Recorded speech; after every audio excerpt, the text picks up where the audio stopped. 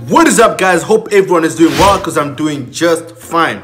Welcome back to today's video. Guys, today's video we're going to talk about something that's very important, or something that's happening right now, something that's taking the world by storm. By the world, I mean Africa. By Africa, I mean one specific country that has a great amount of influence on Africa: Nigeria. And I'm sure you guys have probably heard of the word SARS. S-A-R-S, that's SARS. I'm sure you guys probably heard of it. To some countries, it might mean different thing. Like to me specifically, I'm in a country called South Africa. SARS is a department of tax where they take your money. In Nigeria, however, it means different thing. Now, in Nigeria, it's an abbreviation of a police department. In Nigeria, SARS actually means Special Anti-Robbery Squad. You know what I mean? They stand against robbery. Now, it's a squad that was created in 1992 in order to deal with crimes such as robbery, vehicle theft, kidnapping, you know, all sort of crimes. That specific squad was created for that. Now, for the purpose of this video, I'm gonna call them police, because they're actually police force. So right now, there's a huge protest that's going on around. I mean, you probably have seen that all around already. You probably have seen that on your social medias, maybe on your WhatsApp status. You know, people saying end SARS, end SARS. Maybe probably on your Instagram, where you find some posts saying end SARS, you know, end SARS. You probably have a Nigerian friend that, you know, that's, you know, talking about these things. The hashtag endsars protest in Lagos experienced another bout of violence. At the early hours of Thursday, a video surfaced online showing hoodlums wielding sticks and machetes. Now! Endsars now! Endsars now! Endsars now!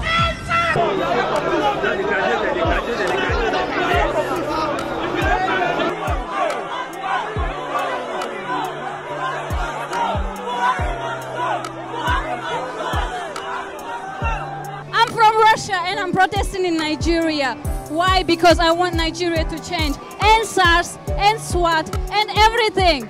And everything. It is huge, you know what I mean? It's huge, and it's very depressing to know what's really happening, like, you know, what police are actually using their power for. Okay, to us normal human being, when we think of police, you think of people that are actually protecting us, you know, keeping us safe from bad things like crimes and all that stuff, you know. They're the people that we actually call upon when we need help, you know what I mean? So when you think of police, you think of a good person, like you think of a good guy. I don't think police are bad people. I just think they're just misusing their power for a whole lot of reasons. I mean, you can't, first of all, you cannot fight the policeman. You cannot fight the policeman. You cannot even touch him or push him or do something that's, you know, unconstitutional or whatever, you know what I mean? They're using their power now for a lot of bad things, you know what I mean, to hurt people. Like where they're just brutally shooting people for no reason. Right now in Nigeria, right now, you know, if you are looking, look, guys, just a disclaimer out there, I'm not a Nigerian, I'm just speaking because they're in Africa and I'm in Africa, I'm an African. So this actually affects me as well. I'm a Congolese who's living in South Africa, so I'm not Nigerian. So you guys don't think that I'm speaking on behalf of Nigerian. I'm only speaking about these things because it pains me as an African man to see in your country, in your continent, your own continent, your own people that are supposed to be protecting you are out there shooting you for no reason. Police is just stopping people out of the blue. Yo, come in. If you can be walking out there, just walking, you know, playing music, just, you know, on your iPhone, whatever, you just walk and the police stop you. Just for having an iPhone, police will stop you and they want to search your iPhone. Should you just speak a word or two, you are gone. You're arrested. Should you try to, you know, fight your way out, you're shot. You cannot walk in a group right now. In Nigeria, if you're walking in a group and probably one of you guys, you know, or two of you guys decide to have iPhones out, so those police will actually just stop you out of the blue and ask you what is on your iPhone. I mean, that's my iPhone. Dog, if I'm doing crime, if I'm doing, what can I say? If I'm doing illegal stuff, do you think that I'm gonna have everything on my iPhone? You know, my personal phone. Do you think I'm gonna be able to do crime or everything and then leave it on my phone? I could give you my phone and you probably wouldn't see anything that's hidden in the phone. Now, what I'm trying to say is that police are actually stopping people, killing people for wrong reason. They're searching laptops. Students now are getting searched for no reason. I mean, that actually, as much as you want to obey the law, you know, allow them to do their job. Yes, we allow SARS to do their job. But we actually mean, guys, don't get me wrong, I'm not a Nigerian by birth. I'm not a Nigerian by anything. But I'm an African. So these things that are happening in Africa right now actually affects us Africans. And if no one is talking about it, it even adds more pain. Because I mean, you are in Africa. Everything that happened in Africa, your brothers and sisters are getting killed out there. Just because they're not your biological brother doesn't mean that you shouldn't, you know, send your thought of prayers or your thought, you know, of condolences to that country. Now, these things that are happening right now is police brutality. Straightforward, police brutality, killing people for no reason. Should you have tattoos in public? You got an iPhone, you just drive a nice car. Then you get shot by police.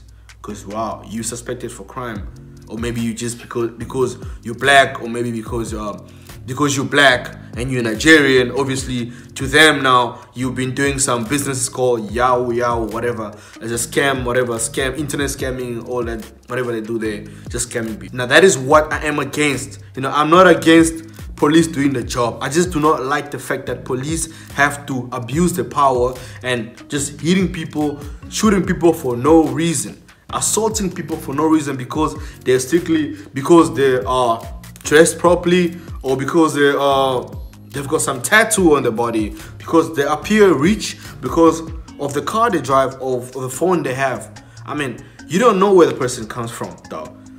You're a policeman. Yes, we trust you to guide us, to protect us, but then you cannot just out of the blue have your assumption on a person saying that this person is a criminal because they have this sort of car. You don't know how hard the person had to work for that car. And you don't know how hard the person had to suffer for that phone that they got. Now, all of a sudden, because they have that, you feel like they're a criminal because of the stigma that is being put around Nigeria. That is also one thing that I need to address. The stigma that is being placed on Nigerians. I mean, the whole world right now thinks of Nigerian being a scam house, like a scam place where scammers are born. That is very wrong. Now, the truth is this. In Nigeria, there are people that are very intellectual here. Very intelligent, very smart, geniuses, you know what I mean? But then with every good fruit, there are few that are always bad fruit. Now the thing with Africa is known to go viral for bad things, you know what I mean? There's nothing that Africa is gonna do that's very nice and then goes viral, all of a sudden the whole world accepts or embraces it. They don't do that. Africa is only known to go viral for things that are not right. And those people publish it out there. That's how they do it. They publish Africa being a place of hunger, people didn't study, people live with lions and dogs and all that shit. Africa is known for bad things. They go viral for bad things. Oh, where did Ebola come from? Oh, it came from Africa. It came from Congo. Oh, that's what they only know. That's the only thing that is there. Where is crime coming from? Oh, crime is from Nigeria. Crime is from South Africa. Robbery is from Nigeria.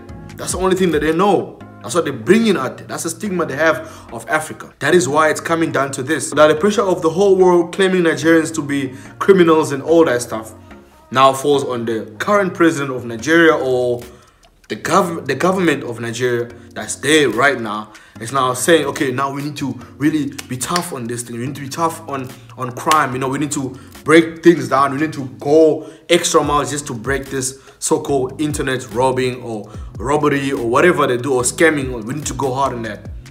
It is good to do that, but it's not good to a way that you're abusing your power by killing other people. Innocent people are getting killed for so-called you guys doing your job. I mean, people cannot look good anymore. If you look good, whoa, you're a criminal somehow, some way. People cannot do good things no more. If you drive a nice car in Nigeria right now, as a young man, you are in crime, or you're doing something that's not right to them. So they want to take that from you. So I want to ask you guys this question. This has to go out to whoever that is so-called a leader of Africa. Do you guys think that in Africa, we shall always remain people that beg? Don't you think one day we're gonna have the knowledge to go out there and, you know, so-called sow for ourselves, and then after a few time and then reap it? Don't you guys think that we can just wake out of the blue and invent something that will bring millions and millions and millions of dollars in Africa? Now, in my understanding now, as an African kid, you're not allowed to dream big.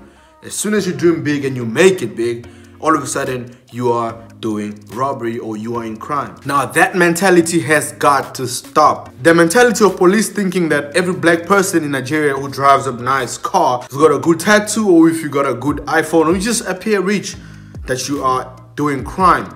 That has got to stop. Not every person that lives in Nigeria who owns a nice car, who's got a good phone, is a criminal. That has got to stop. Now that is the thing that we are fighting against. We're not fighting against police. We're not fighting against the protection of police.